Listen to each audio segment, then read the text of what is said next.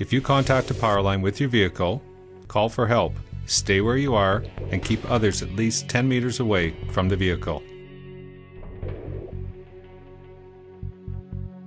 In the event of a contact, it is not just a vehicle, equipment, or object that could be energized.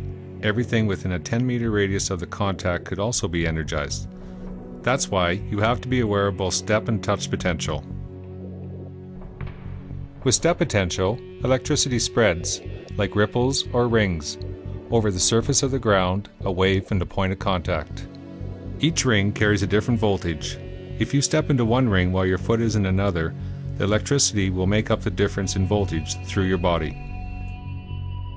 With touch potential, if someone on the ground touches what is in contact with the power line, electricity will travel through that person's body to get to the ground. If you hit a power line, you can try to break the vehicle free of the contact, but only if it doesn't cause more risk to yourself or others, or more serious damage to the power line.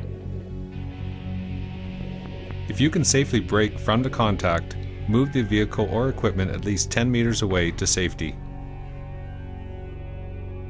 If you must exit the vehicle, only in the case of a fire, jump away from the equipment with 2 feet together, then bunny hop or shuffle at least 10 meters away from the equipment. Don't take large steps, as there is the potential for electrical current traveling through your body. If you're not sure you're far enough away, slowly move your feet apart. If you feel a tingling sensation in your legs, you are still within the step potential zone and must continue to bunny hop or shuffle away. Fallen power lines can energize things like fences, trees, train tracks, and bodies of water. If you see a line down, do not make contact with it or get closer than 10 meters. Here are some other safety tips to keep in mind. Always be on the lookout for fallen or sagging wires, especially after storms. Never store materials, pile gravel, or leave vehicles parked close to power lines. These can also be inviting to kids who can climb dangerously close to the line. Never spray water at power lines. And be careful when pruning. A wire could be hiding in a tree. While we aim to do the best job possible at work, there is no point doing it if it endangers our lives.